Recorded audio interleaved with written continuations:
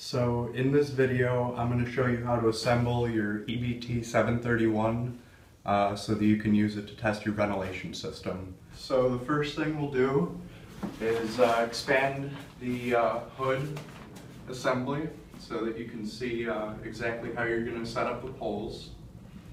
And then we'll start getting the poles in there for structural support.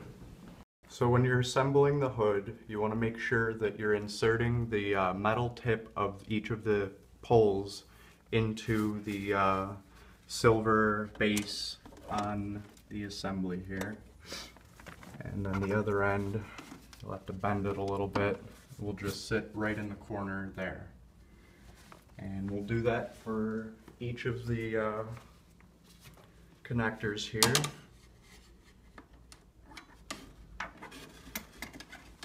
So that it is able to stand on its own. So then again, you'll do the same thing on the other side, making sure that the metal tip is seated properly so that it can stand on its own.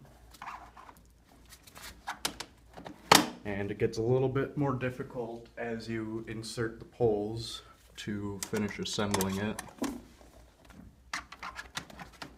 So once you have the hood assembled and it's able to stand on its own, you can take the manometer and mount it right inside of the base of the unit here. It just has a little snap connection. It can be a little bit tricky sometimes.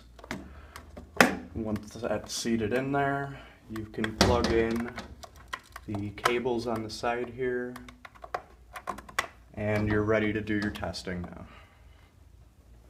If you have any issues with the equipment or you just have some questions for us, feel free to give RAECO Rents a call, and we'll be happy to help you work your way through the problem.